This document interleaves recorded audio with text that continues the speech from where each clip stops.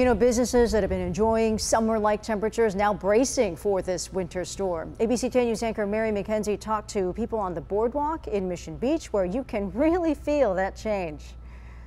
At least the first two of this three-day weekend were absolutely beautiful. There are still quite a few people here in Mission Beach, though, taking advantage of the holiday. Some of them even renting boards and bikes to get out there on the boardwalk. We had a rental for 3 surfboards and 3 wetsuits. Oh, was there a reservation? Yes. Yeah, I got you. Jesse Tapia works at Mission Beach Rentals on the boardwalk. Says the weather significantly impacts business here, good or bad. Although there are always out-of-town visitors intent on surfing no matter what.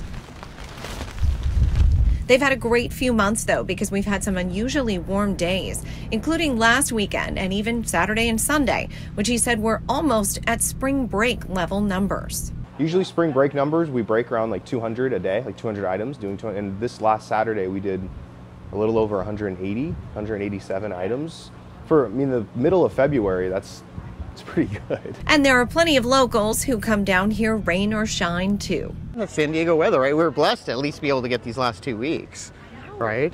You can feel that a storm is coming, though, when you're standing out here. The breeze, the chilly temperatures, of course, tell you that the weather is changing. That father and daughter getting ready to head to the movies later when those showers might kick up. In Mission Beach, Mary McKenzie, ABC 10 News.